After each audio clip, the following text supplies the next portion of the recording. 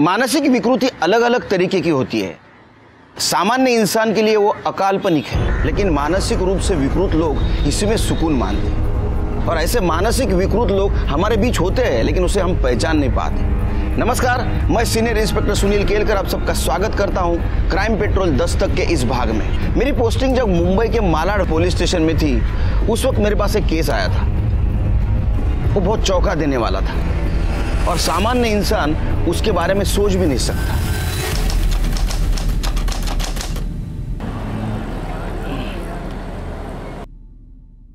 आई के लिए काढ़ा बना रहा हूँ, उनकी तबीयत ठीक नहीं है ना।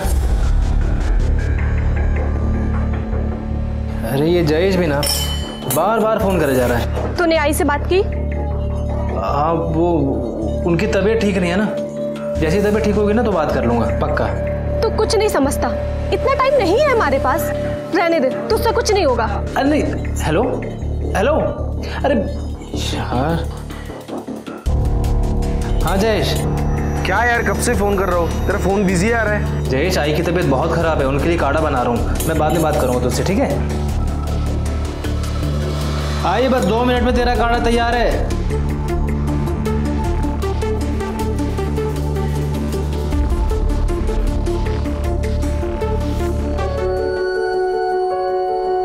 दीदी देखो, मेरी हाइट इतनी बढ़ गई। ऐसे बार बार नापने से तुम्हारी लंबाई बढ़ नहीं जाएगी।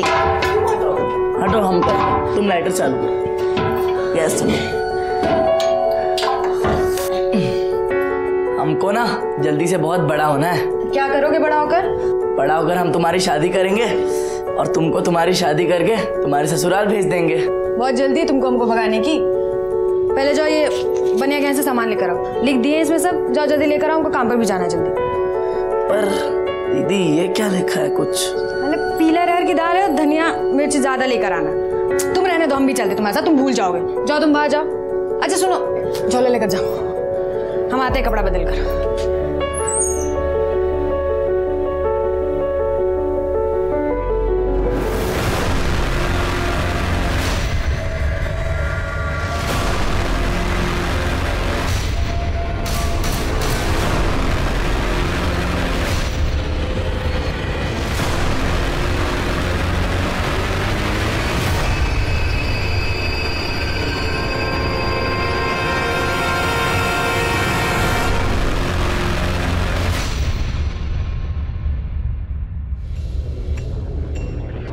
झाड़ू मार के अंदर आ जल्दी। कैसी हो हेतल? ठीक हूँ, तुम कैसी हो? दीपक चल। हाँ दीदी।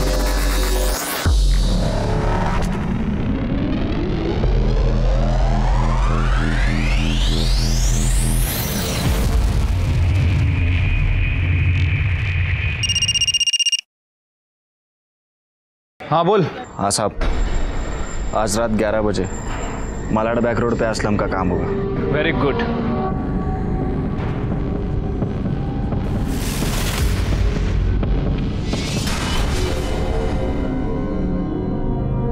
क्या भाई, डर गया? कान के नीचे दूंगा एक। मैं किसी के बाप से नहीं डरता। अबे एड़े, भाई के दम पे तो अपन एरिया में शेर बने घिरते हैं, समझा क्या? चल चल, बस का मत लगा। उधर से प्याज भी डाल इसमें। दीदी आज हम तुमको कुल्फी खिलाएंगे। और पैसे? हम जीते ना गंजे में 20 रुपए लगाएंगे तुमको। बोले है ना पैसे लगा कर नहीं खेलना है। खेलो, अगली बार से बताते तुमको। आई भाभी, देख के डालो प्याज।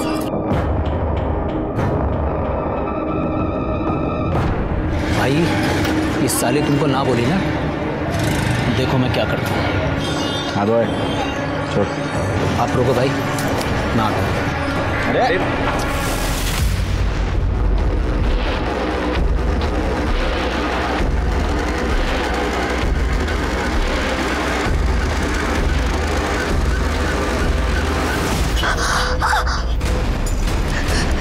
क्या किया तुम? क्यों जवानी समझ नहीं रही है तुझ पे? तेरी तो तेरी हिम्मत, मेरी बहन की बदतमीजी करेगा? और क्या? अरे ठंडी हो गया क्या तू?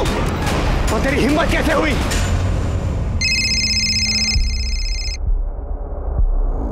हेलो प्रभात, तुझे मना किया ना, बार बार ऐसे फोन मत किया कर। मैं तुमसे बात करने के लिए फोन नहीं कर रही हूँ, तुम आई को फोन दो। आई तुझसे बात करना नहीं चाहती है।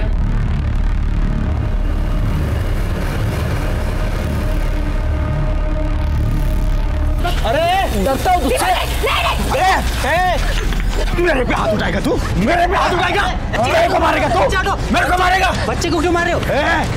बीच में नहीं आने का, समझा? चल। और तू साले निकल इधर से, बस मेरे सामने नहीं आने का, नहीं तो गाड़ दूंगा। ले जा इसको। चल ना।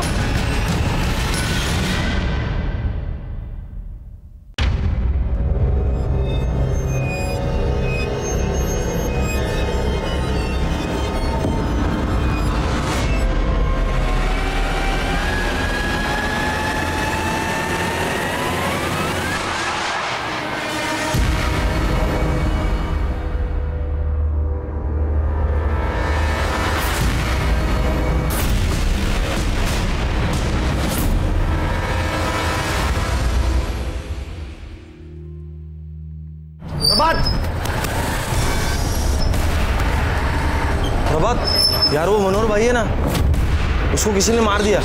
क्या? हाँ। तू रुक, मैं आता। आई, मैं आता हूँ अभी। चल चल जल्दी चल।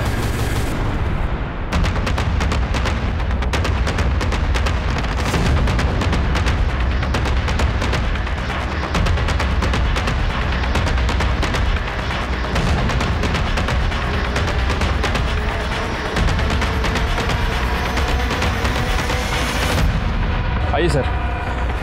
सर मनोहर की बॉडी है।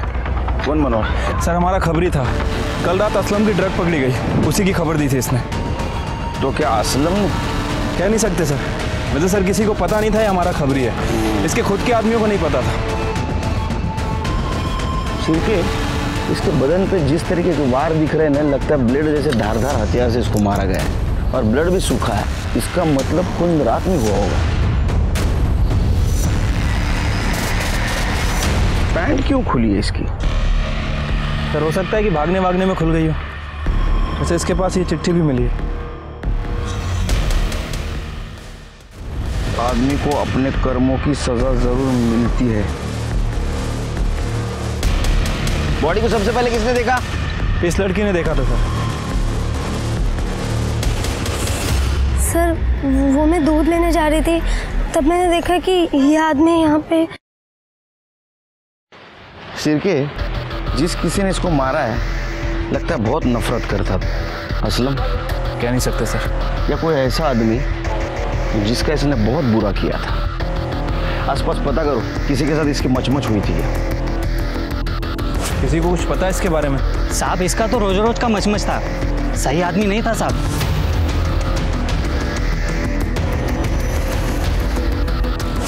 सर कोई कुछ बता नहीं रहा, सब यही बोल रहे हैं कि काफ़ी पंगा करता था लोगों से। सिर के मनोहर हमारा आदमी था।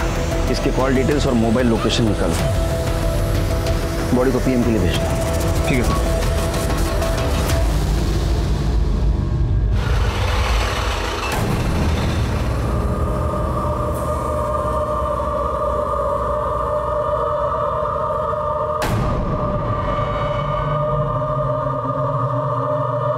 यहाँ क्या करी तुम?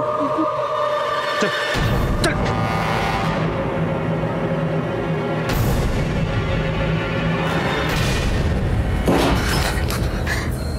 क्या करी तुम वहां पर? तू पुलिस से क्या बात करी थी? वो लाश मैंने ही देखी थी, और पुलिस को भी मैंने ही फोन किया था, तो उन लोगों ने बोला था मुझे वहां रुकने के। अच्छा, क्या हुआ? आप क्या हुआ? मतलब क्या? अपनी बहन से पूछ, वहां उस गुंडे का खून हुआ था और वहां खड़े होकर टाइम पास कर रही थी तेरी बहन। चल रात भर ऑटो चलाओ, 4-4 ऑटो का हिसाब किताब देखो, दिन में तमाशा देखना पड़ता है घर में। क्या खड़ी क्या है? जा करना। इतनी देर तक मुर्दे के पास थी, जा। अच्छा उस साले के साथ ऐसे होना चाहिए था उसके साथ। ले आ गया भाभी का घर।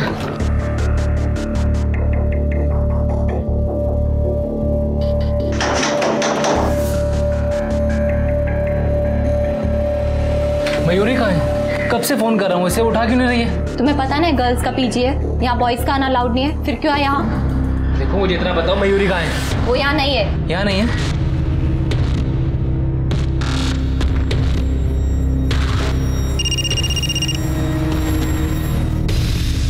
फोन की आवाज तो अंदर से आ रही है। मयूरी, मयूरी मुझे तुमसे बात करनी है। मुझे तुमसे कोई बात नहीं करनी, तुम जाओ यहाँ से। देखो बस 2 मिनट दे दो, तुमसे बहुत जरूरी बात करनी है, प्लीज प्लीज। मैं बाहर जा रही, तुम्हें जो बात करनी है कर लो। मयूरी मैं प्यार करता हूँ तेरे से। अब इन बातों का कोई मतलब नहीं है। तुम अपनी आई से बात नहीं करोगे और वहाँ मेरे बाबा सतारा मेरा रिश्ता तय कर रहे हैं। तुम शादी ही नहीं करना चाहते हो मुझसे, इसीलिए हमेशा आई का बहाना बना के बस टाल देते हो। मयूरी तुम जानते हो ये बात सच नहीं है, मैं बहुत प्यार करता हूँ तुमसे। ठीक है, प्यार करते हो ना मुझसे, अपनी आई से मिला दो, हम खुद उनसे बात कर लेंगे।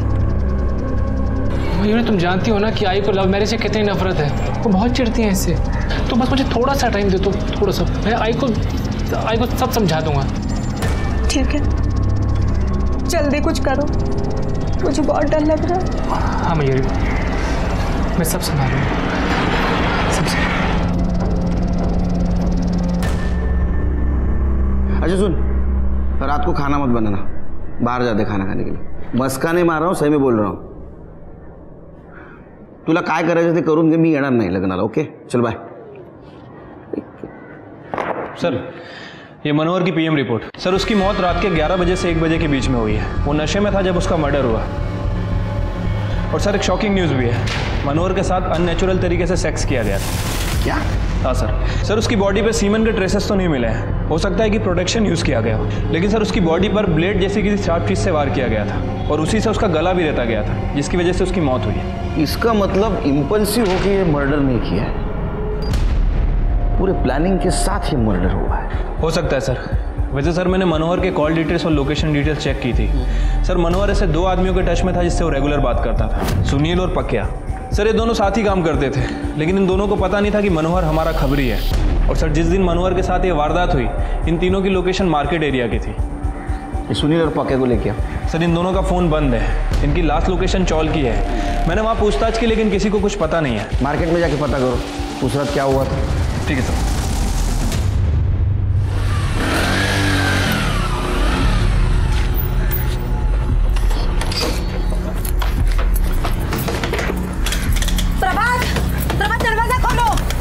बोल दिया था पहले पैसे दे, उसके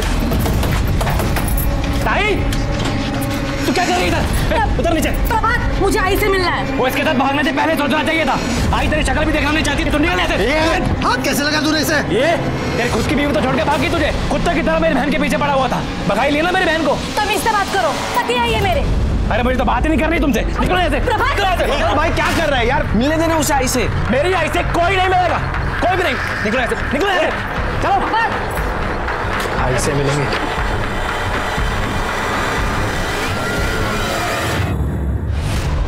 हाँ साहब, मैंने देखा था मनोहर का कुछ मशमश चल रहा था उसके लोगों के साथ में। साले, उसके बारे में कुछ नहीं बोलने का, निकल।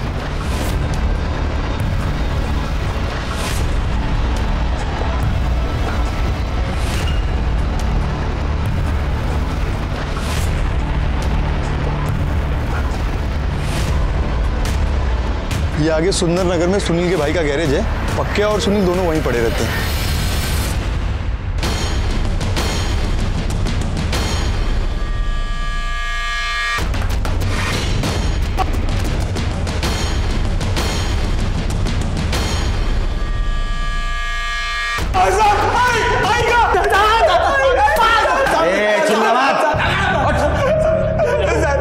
तुमको क्या लगा मनोहर को मार के बच जाओगे?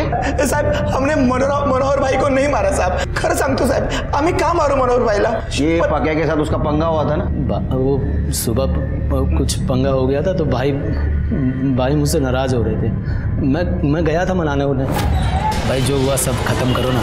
पक्या तू जानता है मैं गौरी को कितना पसंद करता हूँ, आज तूने उसकी कुर्ती फाड़ के सही नहीं किया। भाई मैं तेरे को कब से सॉरी सॉरी सॉरी बोलने लाया और तू एक 2% की लड़की के पीछे मुझसे नाराज हो रहा है। साले, उसके बारे में कुछ नहीं बोलने का, निकल मेरे सामने से, निकल जाएगा नहीं। अरे भाई बोतल नहीं, पक्या तू जा। मैं पियो तुम, मैं पियो। साहब हमने तो बस मजाक मस्ती किया था, हमें क्या पता भड़क जाएगा। हाँ साहब, बाद में हमने उनसे मना भी लिया था। हाँ, और उसके बाद हम अपने अपने घर चले गए, पर बाद में पता नहीं किसने उनको। गौरी का क्या चक्कर? गौरी साहब वो भाई की आइटम थी। वो पसंद करते थे भाई उसे। लड़की वो एक दिन भाई को मना कर दिया उसने, तो मैं उस दिन सुबह मेरी बहन के साथ बदतमीजी करेगा? अरे पागल हो गया क्या तू? तो तेरी हिम्मत कैसे हुई? भाई मैं वो आपके लिए। तुझको क्या लगता है मुझे नहीं पता क्या कि तू मेरी बहन के पीछे कुत्ते की तरह जीव लटका फिरता है? औकात में। क्यों डरता होगा तुझसे? अरे डरता हो तुझसे? साहब खरंच भाई उनको लाइक करते थे। क्या ऐसा तो नहीं? मनोहर के साथ तेरा पंगा हुआ था इसलिए तूने उसको मार दिया? नहीं। वो पेपर कटर लेके घूमता था ना? नहीं घूमता है ना तू? पेपर कटर लेके घूमता है ना तू?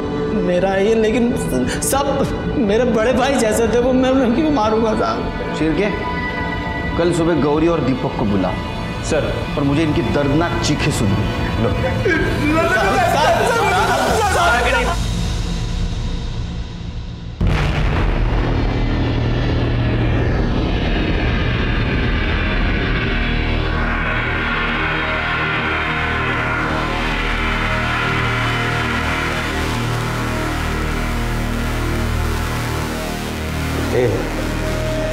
मेरे लिए नींबू पानी बना के देना, और सुन चीनी तो चम्मच डालना। क्या है ना कि मुझे ज़्यादा मिठास पसंद है।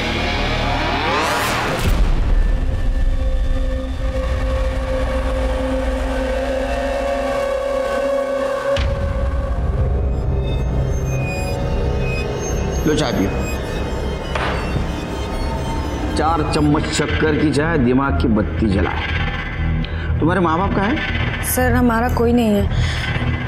बचपन में ही माँ गुजर गई थी और पापा के साथ 2 साल पहले बिहार से आए हैं। दिमागी बुखार के कारण पापा का भी डेथ हो गया, तब से हम ही दोनों हैं। तो मनोहर के आदमियों ने पहले तुम्हारे बहन के साथ बदतमीजी की, बाद में तुम्हें मारा। गुस्सा तो बहुत आया होगा ना?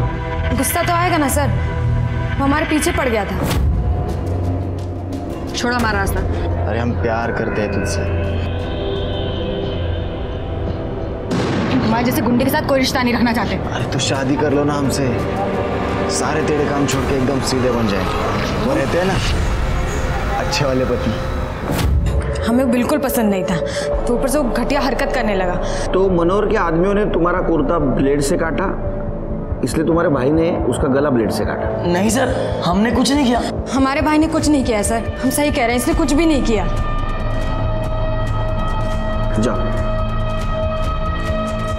शहर छोड़ के नहीं जाने का। आपने इन्हें जाने क्यों दिया सर? शिरके, मनोहर के साथ पहले रेप किया गया, बाद में उसकी हत्या हुई। इस लड़के को देख के नहीं लगता है ऐसा करेगा, फिर भी नजर रखो इन पे। असलम का क्या हुआ? सर खबरियों को काम पे लगा दिया, जल्दी पता चल जाएगा।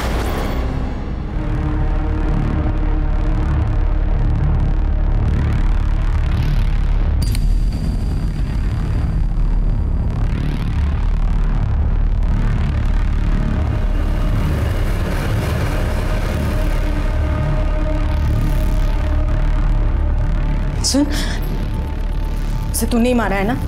नहीं दीदी। सच बोल, कहाँ मेरे सर की कसम। सर असलम की टिप मिली है, मीरा रोड में देखा गया है। अपने आदमियों को भेजो, उठाओ उसको। सर एक औरत आपसे मिलने की जिद कर रही है। बोलो। साहब मेरा भाई मुझे मेरी आई से मिलने नहीं दे रहा। ये फैमिली मैटर है, इसमें पुलिस क्या कर सकती है? नहीं साहब, कुछ तो गड़बड़ है। आजकल वो घर के खिड़की दरवाजे भी नहीं खोलता।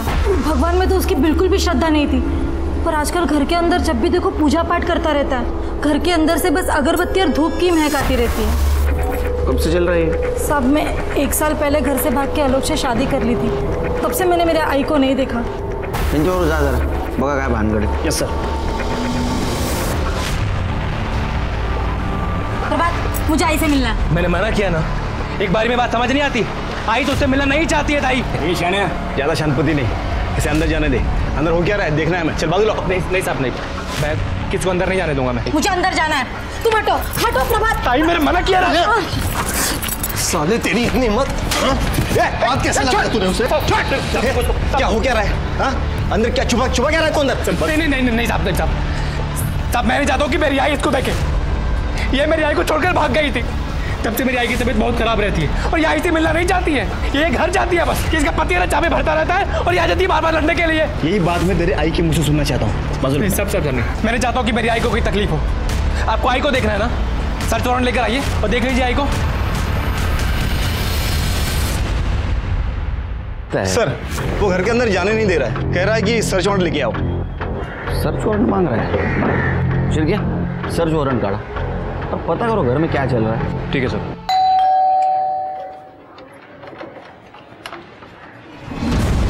सर्च वारंट चाहिए था ना तुझे, ये ले। नहीं साहब मैं आपको अंदर नहीं आने दूंगा। अब अगर अंदर आने से रोका ना तुझे अंदर डाल दूंगा मैं। चला साहब। अरे हाँ साहब कदम ऊपर देखो। सर बहुत धुआं इधर, बहुत पूजा पाठ कर रहा है क्या आजकल?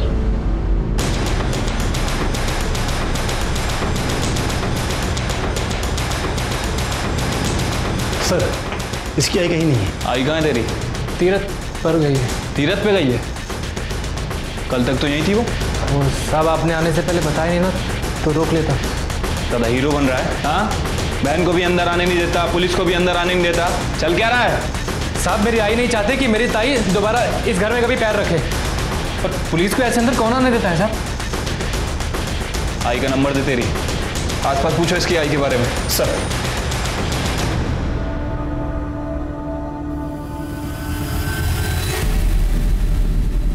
उसकी आई से बहुत दिनों से मिली तो नहीं हूँ, लेकिन उनका बेटा आता है कभी चाय पत्ती लेने तो कभी चीनी लेने। जब से उनकी बेटी भाग गई है ना, तब से उनकी तबीयत ही ठीक नहीं रहती है, इसीलिए वो घर से बाहर नहीं निकलती। सर प्रभात के घर में तो कुछ मिला नहीं है, और प्रभात का कहना है कि उसकी माँ तीरथ गई है। उसकी माँ के नंबर पे मैंने ट्राई किया लेकिन उसका फ़ोन बंद आ रहा है। एक काम करो, उसके आई के नंबर से उन्हें ट्रेस करने की कोशिश करो। ठीक है सर। हाँ बोल, पक्की खबर है? कहाँ जा रही है तू? हाँ उस दिन तो बड़े मजे से देख रही थी। उस दिन तो मैं गलती से। गलती कुछ नहीं, देख चल अब यही खड़े रहे और देख। बस कीजिए, ये कैसी बातें कर रही, अब शर्म आनी चाहिए। चुप कर, एक शब्द ही बोला ना तो मैं सबको बता दूंगा कि तेरी बहन कितनी कैरेक्टरलेस लड़की है। अपनी बहन और जीजा जी को साथ में सोते हुए देखती है, यही चाहती है तू? नहीं ना? चुप, एक काम कर, सुन इधर चल, कपड़े निकाल।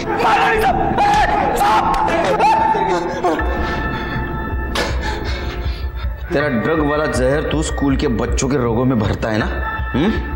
मनोहर को भी तूने ही मारा है ना? मनोहर को मैं क्यों मारूंगा साहब? क्योंकि तेरे को पता चल गया था तेरी ड्रग वाली टिप उसने हमें दी है, इसलिए तूने उसको मारा। नहीं साहब, अभी तक मुझे पता नहीं था, लेकिन अभी आपने मुझे बताया कि उसने मेरी टिप दी है, तो अल्लाह कसम अगर आज वो जिंदा होता ना तो मैं उसे मार देता। शिरके, इसको तब तक मारो जब तक ये सच न बोले। नहीं साहब, नहीं साहब, नहीं साहब। मनोहर हमारा आदमी था और उसका बहुत भयानक तरीके से खून किया गया था और बहुत विकृत तरीके से उसके ऊपर बलात्कार किया गया था, लेकिन इस केस में हमें लीड नहीं मिल रही थी। मनोहर को क्यों मारा था? वो हमारा आदमी था इसलिए या कोई और वजह थी?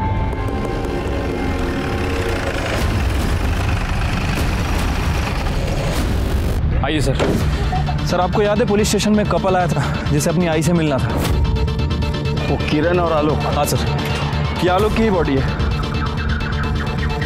शिरके, इसको तो बिल्कुल उसी तरह से मारा गया जैसा मनोहर को मारा था। कहीं इसके साथ भी रेप तो नहीं किया गया? हो सकता है सर। वैसे सर इसके पास भी हमें सेम नोट मिला है। आदमी को अपने कर्मों की सजा मिलती है। शिरके, मनोहर को मारने वाला और इसको मारने वाला सेम हो सकता है? हो सकता है सर। वैसे सर ये इस चौल में नहीं रहता था, ये चारकोप की चौल में रहता था। ये चौल में तो इसका साला प्रभात रहता है। क्या ऐसा तो नहीं ये आलोक प्रभात को मिलने आया था? एक काम करो शिरके, या सीसीटीवी है क्या देखो, रहेगा तो उसका फुटेज निकलवाओ, इसके कॉल डिटेल्स और मोबाइल लोकेशन में निकलवाओ, देखो ये दोनों मर्डर में कुछ सेम कड़ी तो नहीं। और एक काम करो, ये नोट और पहले वाली नोट, दोनों नोट न्यूज़पेपर के वर्ड्स को काट के बनाए गए हैं। इसको अपने एक्सपर्ट के पास भेजो और देखो ये कौन सा न्यूज़पेपर है, और इसके वाइफ को मॉर्ग में बुला। ठीक है सर।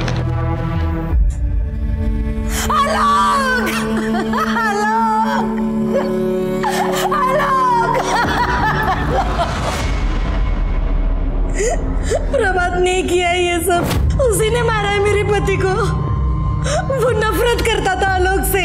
क्या आलोक उस चाल में प्रभात से मिलने गया था? वो सब मुझे नहीं पता, लेकिन उसी ने मारा है।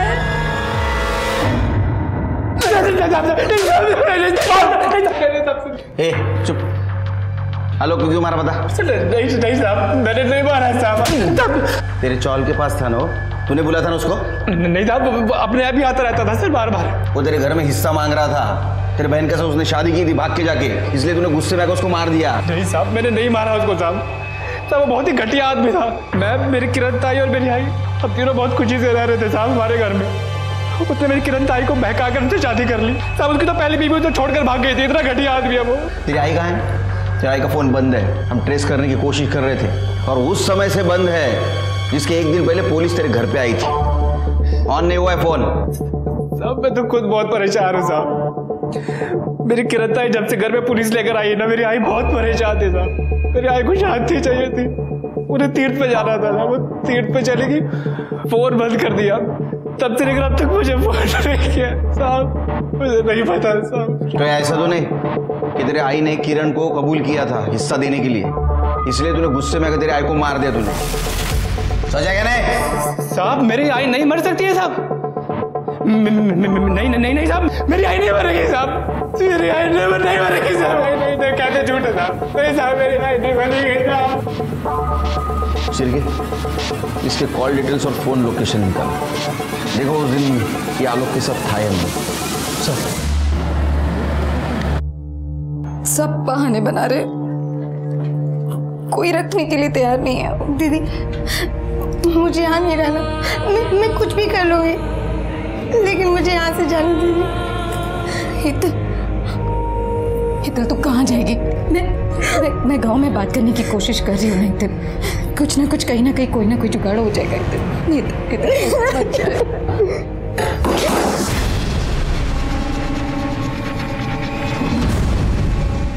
क्या बात है। दोनों बहनों को बड़ा प्यार आ रहा है एक दूसरे पर।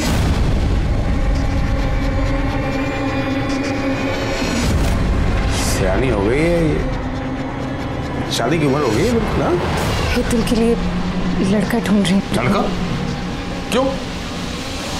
मैं हूं ना, मैं शादी करूंगा इससे। अब दोनों बहनों को साथ में रखूंगा, मजा आएगा।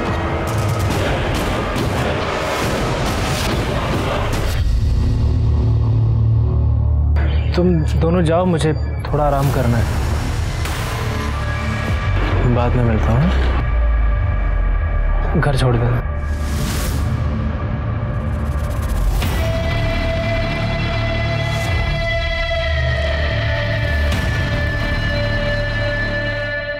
सर, आलोक की पीएम रिपोर्ट आ गई है। सर, रिपोर्ट के हिसाब से उसकी मौत रात के 11 बजे से 1 बजे के बीच में हुई है। बॉडी पे बहुत सारे स्लिट के निशान हैं। उसका गला भी रेता गया सर, और सर आलोक के साथ भी रेप किया गया था। ये काम किसी सीरियल किलर का लगता है शेर के। आसपास के पुलिस स्टेशन में पता करो, वहाँ ऐसा कुछ हुआ है क्या? ठीक है सर। अच्छा, सीसीटीवी फुटेज मिला? नहीं सर, उस एरिया में कोई सीसीटीवी कैमरा नहीं है। मैंने प्रभात के कॉल रिकॉर्ड भी चेक किए। प्रभात के फ़ोन से ना तो आलोक को फ़ोन किया गया था और ना ही आलोक के फ़ोन से प्रभात को। प्रभात के फ़ोन की लोकेशन भी उसके घर की ही थी। फिर भी मुझे प्रभात पर ही शक है। मुझे वो ज़रा अजीब किस्म का इंसान लगता है, और उसके पास मोटिव भी है उसके जीजा को मारने का। लेकिन सर, प्रभात मनोहर को क्यों मारे? पता नहीं शिरके, लेकिन मुझे ऐसा लगता है कि हमारे नज़रों से कुछ छूट रहा है।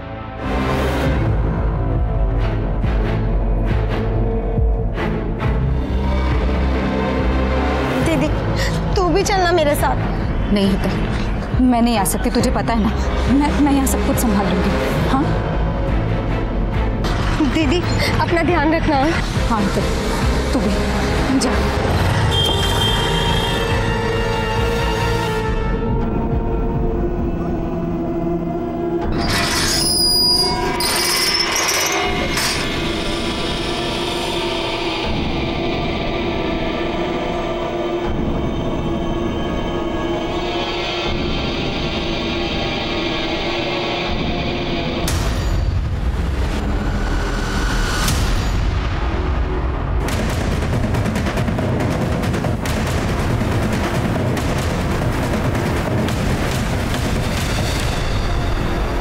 आदमी को अपने कर्म की सजा जरूर मिलती है। शिरके, ये खून भी उसी ने किया है।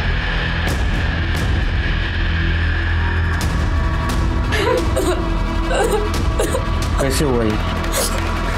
पता नहीं साहब, ये कल रात ऑटो लेकर बाहर गए थे और दोपहर में खाना खा के सो गए। फिर जब मैं जगाने आई तो नहीं गई। किसकी ऑटो चलाते हैं? साहब, हमारे खुद के 4-5 ऑटो है, उसमें से एक ऑटो ये भी चलाते हैं। कोई घर में घुस के खून करता है और आपको पता नहीं? आप कहाँ थी? मैं सो रही थी। बाजू में? नहीं, वो मेरा महीना चल रहा है और यहाँ मंदिर भी है, तो इस कमरे में नहीं, मैं दूसरे कमरे में सो रही थी। चिरके, आसपास पता करो इसके बारे में, और ये भी पता करो इस घर में किसी ने किसी को आते जाते देखा था क्या? ठीक है सर। बहुत ज़्यादा चिक-चिक करता था साहब। घर में 3 ही लोग रहते हैं साहब, अनिल, उसकी बीवी किंजल और उसकी साली हेतल। हर वक्त वो गुस्सा करता था उनके ऊपर। और वो हेतल तो गौरी की दोस्त है। किसी को आते जाते देखा था घर में? नहीं साहब, लेकिन अनिल सही आदमी नहीं था। ये हेतल कहाँ है अभी? पता नहीं सर। बाहर तो किसी ने भी अनजान आदमी को आते जाते नहीं देखा, लेकिन सर लोगों का कहना है कि ये आदमी बहुत गुस्से वाला था, अपनी बीवी और साली पर काफी गुस्सा करता था। हेतल नाम है इसकी साली का। हेतल? वो तो कहीं नहीं दिख रही है। आपकी कोई बहन भी है हेतल? जी साहब। कहाँ है वो? साहब, वो 2 दिन पहले अपने गांव चली गई। चिरके, बॉडी को पीएम के लिए भेज दो। ओके। चिरके, क्या मार्ग देख रहे हैं? ये शायद अंदर वाले मंदिर का है और उसे अभी अभी शिफ्ट किया गया है। ये इसकी बीवी हमसे कुछ छुपा रही है। एक काम करो शिरके, आसपास कहीं सीसीटीवी का देखो, उसका फुटेज कलेक्ट करवाओ। या तो ये काम उसी सीरियल किलर का है, या तो उन किलिंग की आड़ में किसी ने कॉपी करके इसको मारा। सर, अनिल की पीएम रिपोर्ट। सर, अनिल को भी मनोहर और आलोक की तरह ही मारा गया है। बॉडी पे बहुत सारे स्लिट्स के निशान हैं और सर उसका भी गला काटा गया है, लेकिन सर इसके साथ रेप नहीं किया गया। इसका मतलब सीरियल किलर का कोई कॉपीकैट करने की कोशिश कर रहा है। हो सकता है सर। वैसे सर मैंने उन तीनों चिट्ठियों को लैब में भेजा था। लैब वालों का कहना है कि वो तीनों एक ही पेपर की कटिंग है, जागृत दुनिया। पता करो किस किस के पास आता है पेपर। आओ सर, आपने इन दोनों पर नजर रखने को कहा था। ये दोनों तो भाग रहे थे। सर, हम भाग नहीं रहे थे, हम सिर्फ अपने गांव जा रहे थे। अब हम यहाँ नहीं रहना है। सच सच बताओ, मनोहर के खून के साथ तुम्हारा कुछ कनेक्शन है? सर, हमको कुछ नहीं पता। उस दिन जब हमारा झगड़ा मनोहर से हुआ तो क्या हुआ रे? कुट्टी फाड़ दी। अरे तू मेरे पे हाथ उठाएगा? मेरे पे हाथ उठाएगा तो? मेरे पे हाथ उठाएगा तो? अपनी औकात में रहने का समझा? निकल यहाँ से। आइंदा मेरे सामने नहीं आने का, नहीं तो जिंदा कर दूंगा। अरे प्रभात का क्या चक्कर है? उसके माँ का कुछ पता चला? सर अभी तक छानबीन चल रही है, जल्दी पता चल जाएगा।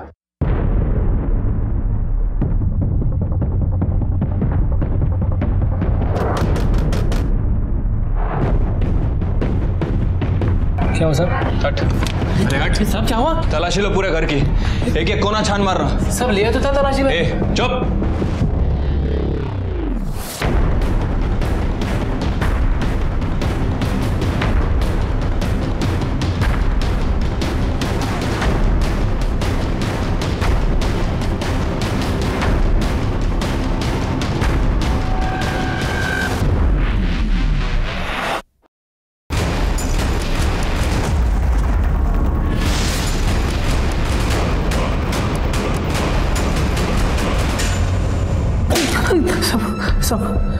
बता क्यों मारा अपने माँ को?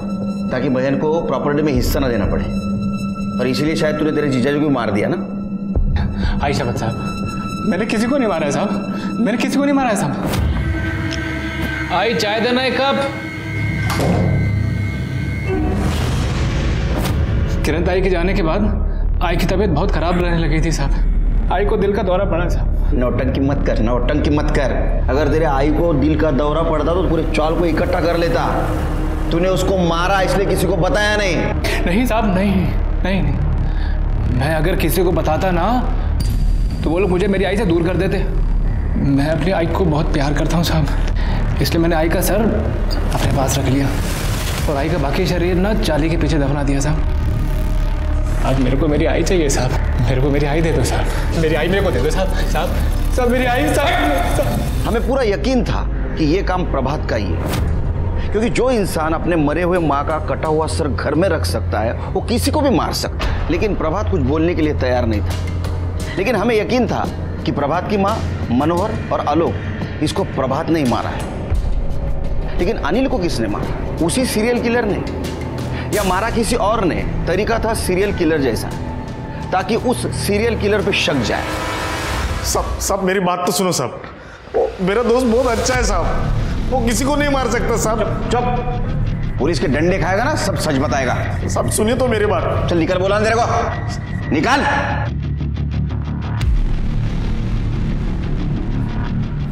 सर, ये किंजल के घर के बाहर का सीसीटीवी फुटेज है।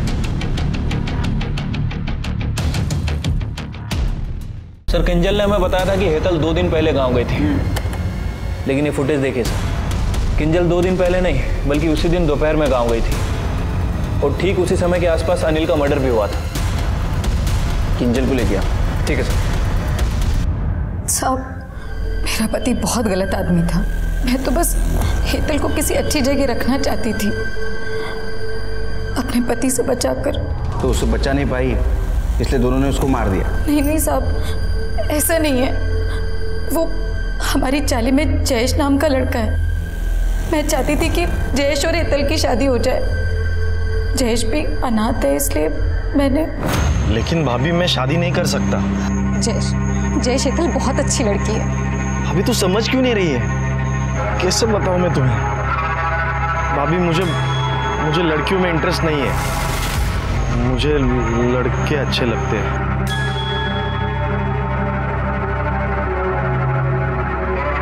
जयेश, तू फिर भी हेतल से शादी करके उसे अपने पास रख लेना। अरे कम से कम तेरे घर का काम वाम करेगी जयेश। और उसने बोला कि वो मेरी मदद भी करेगा। और मैं हेतल को छोड़कर घर वापस आई और घर पर आकर देखा तो मेरा पति मर चुका था। उसे किसी ने मार दिया था साहब। आपने आपके पति के इस गलत हरकतों के बारे में और किसी को बताया था? किसी को भी नहीं, बस जयेश को।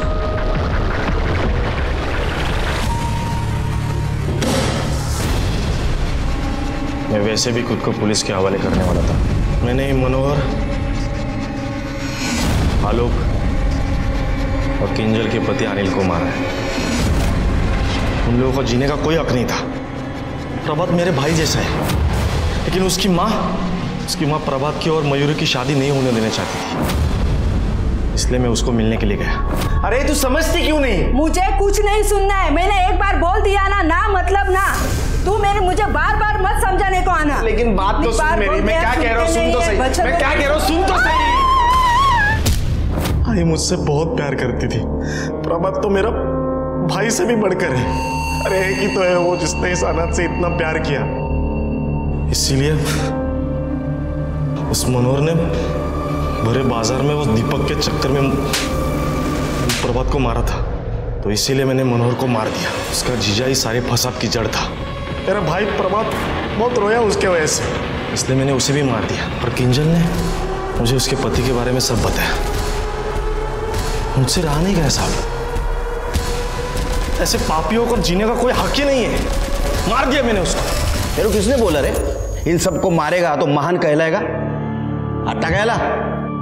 मनोहर, आलोक, अनिल और प्रभात की माँ का खून जयेश ने किया। उसने कबूल किया, उसको सजा मिली। प्रभात की माँ इतने दिनों से गायब थी, तो उसकी पूछताछ करने उसके घर कोई क्यों नहीं गया? हम एक समाज में रहते हैं, हम एक समाज का हिस्सा है, तो ऐसे में अड़ोस पड़ोसियों की जानकारी रखना बहुत ज़रूरी है। हो सकता है हमारे पड़ोसियों को हमारी मदद की ज़रूरत हो या हमें उनके मदद की ज़रूरत हो। इसी के साथ मैं सीनियर इंस्पेक्टर सुनील केलकर अब सबसे विदा लेता हूँ। फिर मिलेंगे क्राइम पेट्रोल दस्तक के अगले भाग में। तब तक के लिए सतर्क रहिए, देखते रहिए क्राइम पेट्रोल दस्तक। मकसद बताना नहीं, बचाना है। जय Hind. For more updates, subscribe to our channel, click the show links and enjoy watching the videos.